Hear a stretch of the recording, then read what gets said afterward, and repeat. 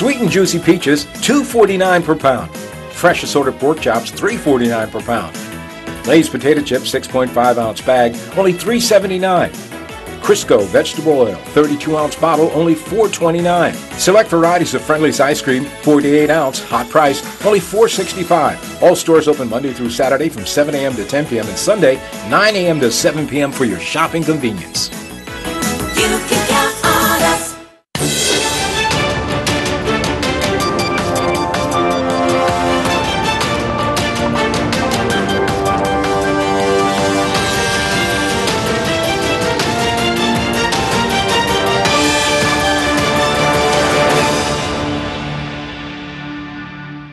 You're watching Bermuda Tonight. It's Thursday, the 28th of June. I'm Jasmine Patterson, and thanks for joining us tonight. First, it was the setting up of a new mental health facility at the co-ed. Then we highlighted the conditions under which corrections officers are made to work under and the threats they face from inmates. Tonight, Gary Moreno takes a closer look inside the island's prison system. If you have disgruntled inmates, you're not going to have a safe environment. The truth of the matter is they allow us to run those facilities. And that disgruntlement, Mr. Sion maintains, has a lot to do with the fact that budget cuts and staff shortages have resulted in programs being delayed or done away with, creating a tense situation behind prison walls. This is just solely my opinion. A lot of people come in, or a lot of individuals will come in, and they would want to put their best foot forward. But when you're coming in and you're ordered to do certain classes, and certain classes are not available on time, it's pushing back your parole date. This makes very disgruntled inmates. The unsafe conditions, he contends, are compounded by staff shortages. Mr. Sion telling us the required strength is 243 officers, but currently that figure stands at 170, which means officers are regularly outnumbered by inmates. And that is the facts. In our housing units, currently we have 2 officers that actually man a unit, and you can have up to 48 inmates in one unit. They are allowing us to run the jail, and that's the reality. Anyone that goes in as a corrections officer, is no doubt on my mind, subconsciously, they have to come to the realization that life in limb is at risk and anything can go wrong behind those walls. And the nature of the modern inmate means the atmosphere inside the correctional facilities is constantly tense. People are under the popular belief that once they come in our charge, that they become role model inmates, and that's not the fact. You know, it takes a lot of molding, it takes a lot of work in order to change the mindset of those individuals. But currently, with what's going on, it's a melting pot in there. And government has to act fast if they don't want that explosion to take place inside of that jail, because there's a lot of things going on that has to be addressed.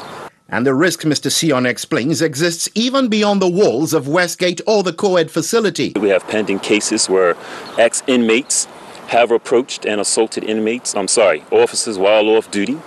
And also it's pretty much part of our job, yes, but it's an incurred risk working in the facilities because, again, we're working with a lot of disgruntled young men that are serving life in prison. And yet another issue, attempts are being made to have corrections officers pay into government's GEHI fund, something Mr. Sion describes as an ongoing attempt to reduce officers' benefits. My principals have informed me that it's a no-go. The current GEHI emolument, it's part and parcel of our payment carrying out our duties as corrections officers. And it's been an ongoing issue where they've been systematically attacking the various benefits that we previously enjoyed, and it began in 1975, and we've given up a lot of benefits since then.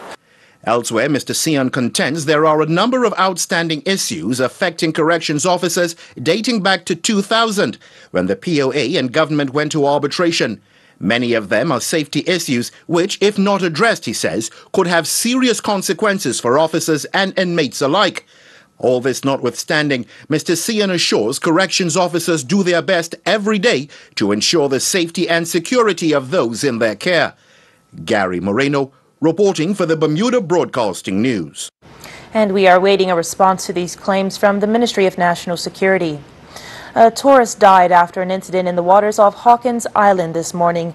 A woman was swimming when she fell into difficulty shortly after 11 a.m. She was lifted out of the water by onlookers and taken by a police boat to Bars Bay Park, where she was met by an ambulance. The woman was later pronounced dead in the hospital. And it's been 7 years since legislation was passed for a land title registry, and now it's being put into operation with its own office. Mike Sharp reports. A new register of land ownership will prevent dishonest people from trying to steal land. All of the kinks that you might expect. Lieutenant Colonel David Birch, the Minister of Public Works, said the new registry will hold lawyers and real estate personnel from cheating clients. This week, for me, one of the things that really lifted my spirits in terms of, and the only thing that really does that is actual forward movement and progress. And you'll know that we are on the threshold, days away now from going live with the Land Title Registration Office. And we have recently recruited 4 land title officers, 1 from the UK and 3 from Jamaica, in fact. And Monday I'd indicated to the registrar that, you know, as the minister, I wanted to be able to share with, first of all, to thank them for agreeing to come and help us, because it was at short notice, particularly the Jamaicans, in the sense that we recruited them via Skype. And Jamaica, as most people will know, is my second favorite place on the planet. They actually have the gold standard for land title registration in the Caribbean. And so, and I knew that in recruiting from there that they would pick the best that they have. And so I went to the office on Monday just to express to them, first of all, thanks for coming to help us, and second, to give them an insight into how long this journey has been and how critical their role is in making this a success for the average Bermudian. The current system of deeds-based conveyance has to be brought up to date. You will know, as everybody does, nobody gives up their deeds. And part of that is we've changed the language. I said you cannot say to any Bermudian, and this transcends all the barriers, the wealthy to the poor, to the black, to the white, to the everybody, ain't nobody giving up their deeds. I said, you cannot say to them that you must surrender your deeds to the office. I said, because that ain't happening. You will never see them again if you use that type of language. What we have to do is to explain to folk that it's going to go on the register. You'll be able to keep your deeds. I'm Mike Sharp with Bermuda Broadcasting News. We'll have more for you after this short break, including all the latest weather news. Stay with us.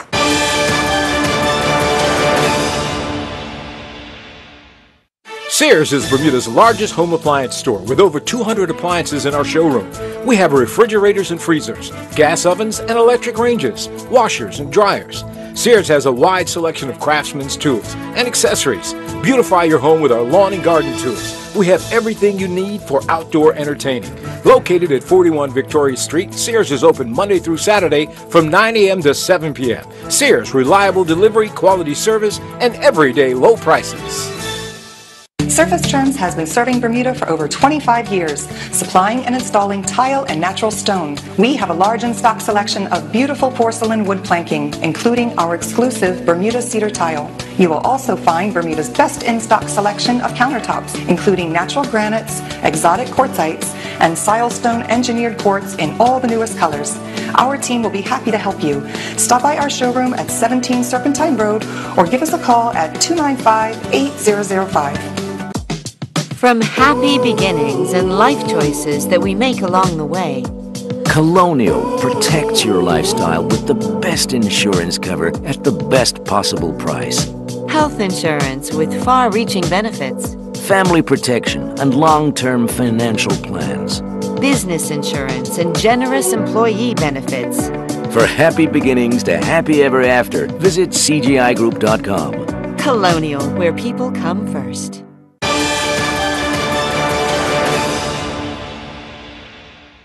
Welcome back.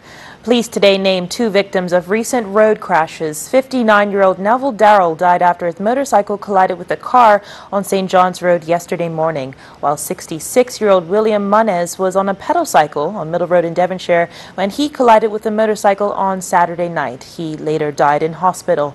They mark the 5th and 6th road fatalities of 2018. And young Bermudian entrepreneurs are about to embark on what could become a breakthrough business opportunity in New York City this weekend. 5 vendors were chosen as winners of the Vent to Win competition out of 30 competitors, hosted by the Bermuda Economic Development Corporation. The trip offers them a chance to showcase their products at an exclusive Brooklyn vendors market this Sunday. At just 19 years old, Keontae Ming is building a beauty empire from scratch. She's mixing, packaging, and selling her products right out of her family home in St. David's. This former hospitality worker saw a window of opportunity and went for it. My contract was coming to an end, and so me being very passionate about natural products, always being into natural products, I decided to start to make more of them, and then I started to sell them to other people. Some people were asking for special things, so I started to do that, and then I realized how many people were actually interested in natural products, and I was like, okay, I will just make a business out of this. Miss Ming is hoping her chemical-free hair and body butters will appeal to many attending the trendy rooftop Brooklyn vendors market at the weekend. Honestly, I'm looking forward to the exposure, to the networking, just meeting new people, seeing what people abroad have to offer, and then I'm hoping that people abroad will also see what I have to offer and notice a little Bermudian feel that I have and find some sort of attachment to that. I also hope that I can cater to a lot of natural people out there. I do know that people are big on natural hair and natural products, so I do hope that I can find a lot of clientele out there. The trip could provide a huge publicity boost for these entrepreneurs.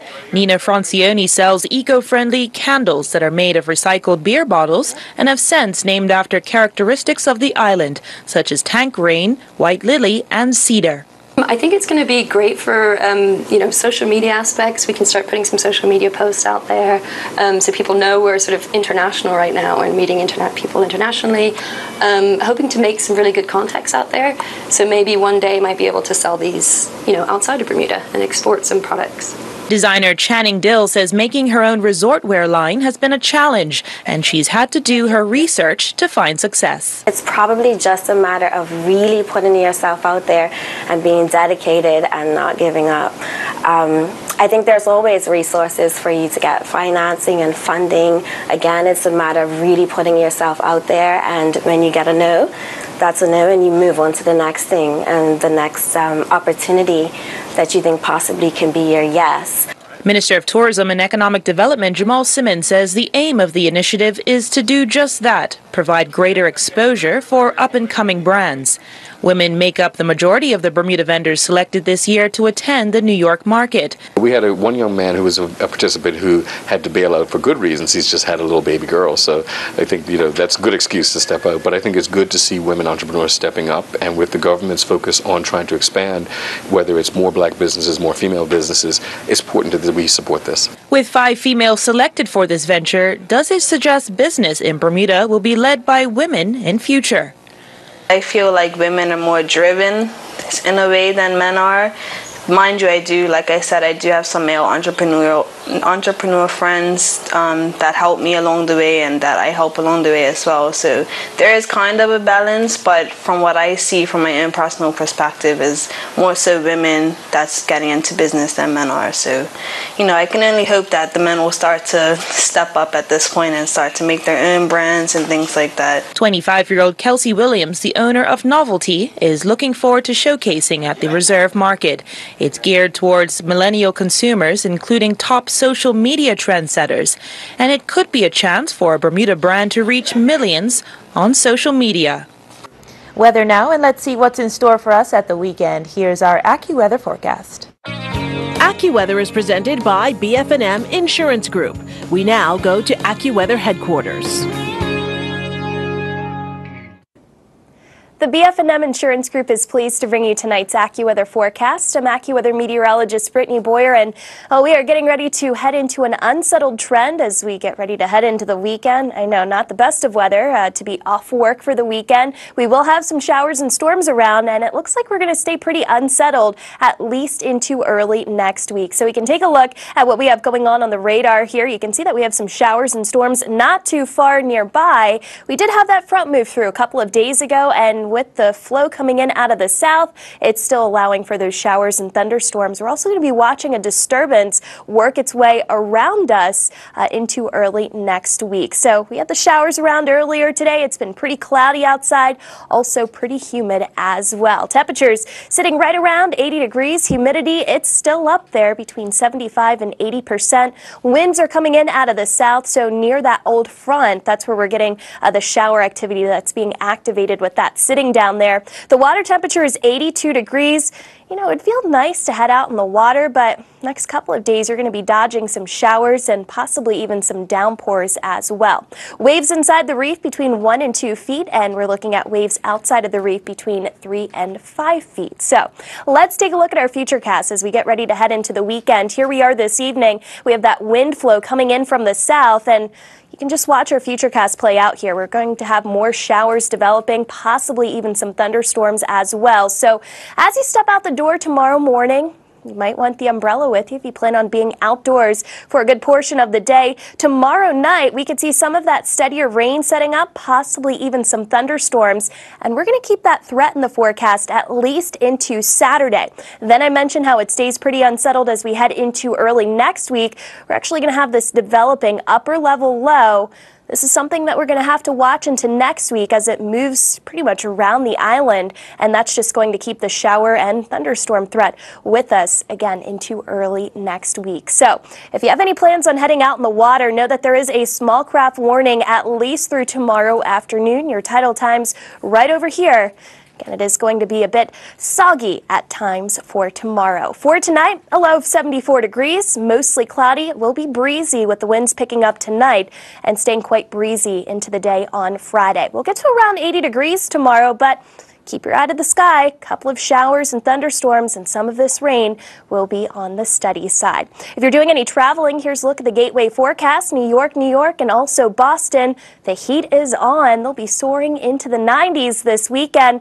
No tropical development, but we do have some showers and storms out there, and that's the same for us here. Next several days staying pretty unsettled. Saturday looks like the wetter of the 2 days this weekend, but still showers on Sunday.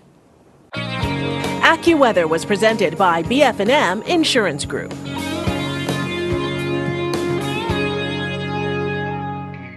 It's hurricane season. Here are some tips from BF&M. Before a storm, make sure you have a family plan. Stock up on food and water and protect your home. Board up and make sure your insurance policies are up to date. After a storm, check everyone's safety, especially seniors. Inspect your property and secure from further damage. Then, note the damages, list, and take photos. Remember, you can always count on BF&M 24/7 during hurricane season and all year round. Blurry-eyed following your eye appointment? Had one too many? Or simply too tired to face the drive home at the end of a long night? There are lots of reasons why you couldn't and shouldn't get behind the wheel. Introducing HomeSafe from Security Associates, the island's only car and driver home delivery service. Reschedule with us and a HomeSafe driver will deliver you and your car right to your door. Whatever your reason for not driving, you can always get HomeSafe. Call 298-2626 for pricing and to find out how you can become a member, or visit homesafebermuda.com. Terms and conditions apply. This is Rick Blomquist of De Pere, Wisconsin. His life is pretty comfortable. He lives in a comfy home, wears comfortable shoes. He even has a comfortable job. Rick Blomquist thought he had comfort all figured out. But then he laid on a Serta and realized his life was only just sorta comfortable. The new Serta iComfort Hybrid Mattress. Not just sorta comfortable, Serta comfortable. Feel the difference a good night's sleep can make. Exclusively available at Dreams, Bermuda's only mattress gallery. Hi, Gary. Hi, Deshane. Thank you for taking the time to show me your car today. Oh, my pleasure. This is the Kia Soul EV, and that EV stands for electric vehicle. If I stop and pick up someone who's like, this is an electric car, then they they say, wow, this car rides so smooth. Electric cars are the ideal vehicle for Bermuda. Ideal.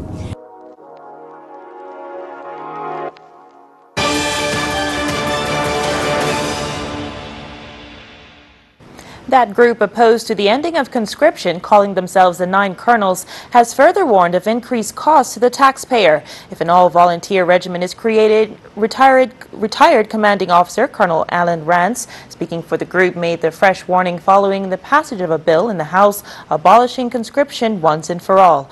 Colonel Rance also worried about the quality of soldiers that the regiment will be able to attract post-conscription. Here's what he told our Tarai Trot. Well, I will put it in terms of risk. Yes, the downsizing and restructuring that's being planned is usually done to cut costs, but in this case it'll be done to hold costs so that better offers can be made to induce volunteers. Now, this may work in the short term. However, in the longer term, I think the inducements to make better offers to compete in the job market will have to lead to higher costs if they want to attract top-class talent, which is needed to run the regiment. And that's an important point here.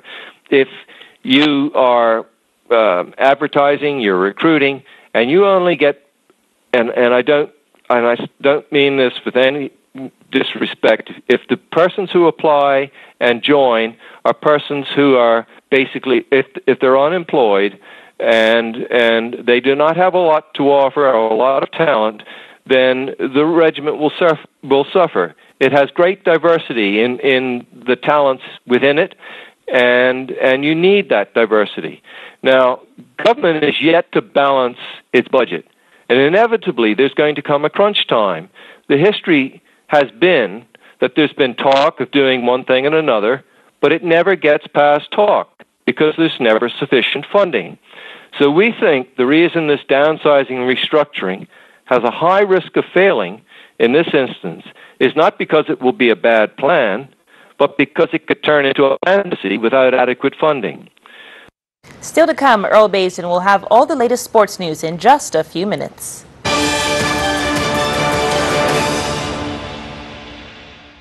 You can count on us. Fresh blueberries, 1-pint package, hot price $3.99. Fresh Purdue chicken thighs, just $1.99 per pound. Freshly baked hamburger or hot dog rolls, 8-pack, hot price $3.99. Kellogg's single-serve breakfast cereal, 1.5-ounce cup, only $1.39. Armor Hammer liquid laundry detergent, 50-ounce, hot price $5.70. All stores open Monday through Saturday from 7 a.m. to 10 p.m. and Sunday, 9 a.m. to 7 p.m. for your shopping convenience. You can count on us. In other sports news, youngster Daniel Phillips advanced to the tennis finals in Aruba. Matthew Oliveira rode to victory in Milwaukee, and Bermuda defeat Montserrat in Caribbean basketball. Earl Basin has the details and much more in tonight's Sports Report. Youngster Daniel Phillips has advanced to the finals of the Under-14 Boys tennis tournament going on in Aruba. Phillips advanced to the final following his semi-final Under-14 Boys win over Jaden De La Fonte from Curacao. Phillips won in straight set 6-2, 6-love. Matthew Oliveira, fresh off his Junior National Championship road race title, competed in the USA at the Tour of America's Dairylands cycling road race in Milwaukee. Representing Hot Tubes, Oliveira won the Janesville Town Square Grand Prix Men's Junior 15 to 18 division. Oliveira was able to hold off a field of 55 competitors to win in a sprint finish. Following the controversy of having 4 players denied the opportunity to play in their second game, Bermuda took to the court for Game 3 of the FIBA America 2021 Caribbean pre-qualifiers going on in Suriname. Bermuda was once again forced to play with just 6 players. Bermuda would pick up a 72-56 win over Montserrat. Chris Crumpler would lead Bermuda to victory with 27 points. Jason Lowe assisted with 22 points, and Tejor Riley added 16 points. Bermuda coach Gavin McKenzie summed up the win this way. Well, we basically focused on defense. We're a scoring team anyway, so we just have to lock people down. And we didn't do that in the first half, but then we start locking them down in the third quarter when you only scored 7. So we will always be able to get our shot off. So we figured that would turn the game around, and so happened it did. The decision not to allow 4 Bermudians to play is still not sitting well with Jason Lowe. He had this to say after the game during a press conference. I just want to thank my teammates.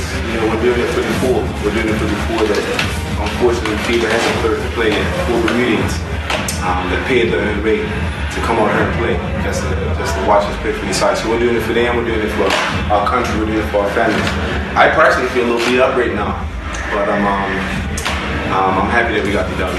Meanwhile, the Bermuda Basketball Association Summer League season, sponsored by One, continued inside the Bermuda College Gymnasium last evening with a doubleheader. Game 1 saw the Southampton Thundercats defeat the Hamilton Parish Rockets 79-50, while Game 2 was decided by 6 points as the Paget Flyboys defeated the Devonshire Chargers 73-67.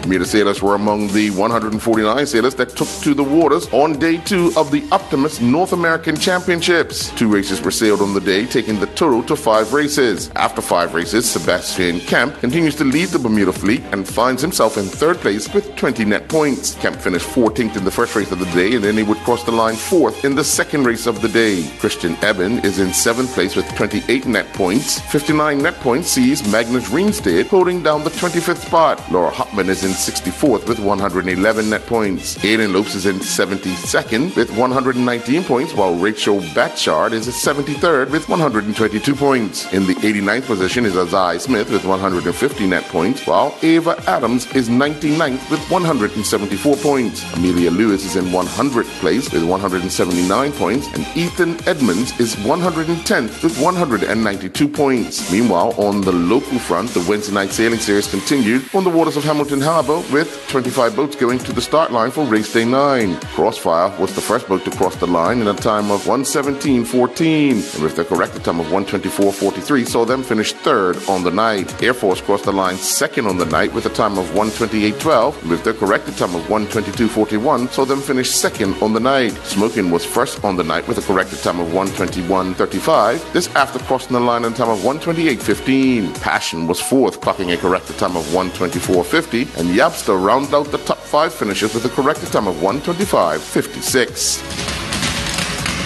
Cambridge United have signed former Carlisle United forward Reggie Lamb to a 2-year contract. The 27-year-old Bermuda international, who has previously played for Ipswich, Bristol Rovers and Mansfield, was released by Carlisle United back in May. Thrilled to have committed his future to Cambridge United, Lamb is quoted as saying, "I am absolutely delighted to finally put pen to paper at Cambridge United. It has taken a while, but there was never any doubt about my decision to sign for Cambridge." End quote. On Saturday, July 7th, the Bermuda Bodybuilding and Fitness Federation will host their Night of Champions. Mark Simons, the president of the federation, explains what people can expect on the night. Well, the show is going to be back at the Fairmont Southampton, so we're looking forward to that. It's a great venue. It's not going to be in the amphitheater this time. It's going to be in the Ponciana room. So it's going to be a little different for those who've been attending the show sort of historically. But we hopefully it's going to be better. It's going to be a better visual because it's not a step down situation. It's going to be a sort of straight visual at the stage. We have 2 great MCs, Nadanja Bailey and Kristen White are going to be MCing the show. We have 2 foreign judges coming in to judge the show. So this is probably our biggest undertaking. Patrick Nesbitt and Jawadi Jensbach jumped to victory during the HGVBB Grand Prix horse jumping competition in the Netherlands. I'm Earl Baisden with Bermuda Broadcasting Sports. And a programming note for our loyal viewers, those of you who missed The Young and the Restless at 6 p.m., rest assured the broadcast will be aired at 8 p.m. this evening on ZBM TV9. That's all from me this evening. I'm Jasmine Patterson and hope to see you again soon. Have a great night. Jasmine Patterson's wardrobe and makeup is provided by Gibbons Company.